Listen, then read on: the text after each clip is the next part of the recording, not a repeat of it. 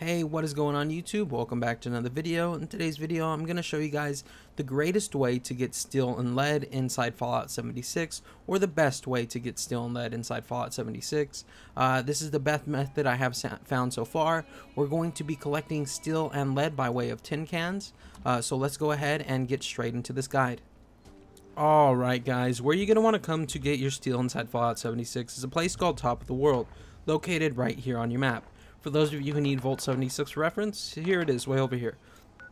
So once you're at Top of the World, it will look a little something like this.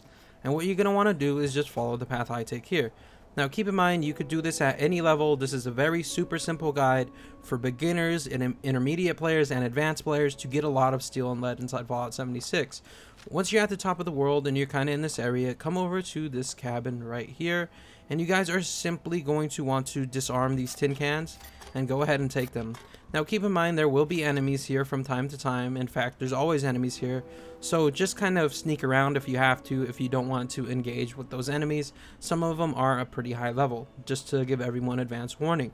Now once you guys take those steel cans off the thing, they'll give you about 9 tin cans each, by the way. Once you disarm those traps, simply come on over here and you're now ready to scrap your items. If we go ahead and go into junk, we could tell that we got tin cans. Like I said, we got 9 for each trap. 9 times 3 is 27. And if we look at the tin cans here at the bottom, we see the item stats: steel 2 and lead 1. So that means just by doing this super simple little thing here, if we look, we get a total of 54 steel and 27 lead. Now if you do this, maybe you could probably earn about maybe 300, maybe about 500 every 10 minutes if you keep on just doing this over and over. So I'm gonna go ahead, log out and log back in to show you guys that these actually respawn. Now keep in mind, if you log out and log back in and they aren't there, don't worry, just keep on doing it over and over. There have been a few times where I have tried it and it hasn't been there for me either. So keep in mind, they do spawn there, but other people take them, or maybe they just don't spawn in that time. A number of reasons why they may not be there. So all you really have to do is kind of load up and log out and log back in, and I'll show you guys that this does work. Alright guys, you could tell now we're back at the top of the world near that apartment, and the cans have respawned. All we have to do is simply walk up to them and grab them again. Now keep in mind, there might come times when they kind of glitch out and you can't grab them. However, if that happens, just simply restart the server. That's something I also ran into while doing this.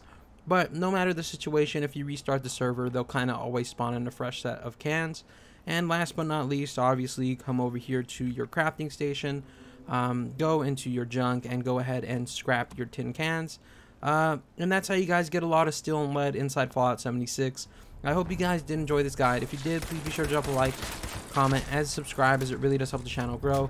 I make Fallout 76 guides of all kinds, shapes, and size: weapon guides, armor guides, fusion core location guides, power armor location guides. Any guide that you could think of, I will either be making or have already made for this channel, and I'd really appreciate it if you guys could drop a like, comment, and subscribe for that type of content, as well as Fallout 76 talk videos to come way later on down the road.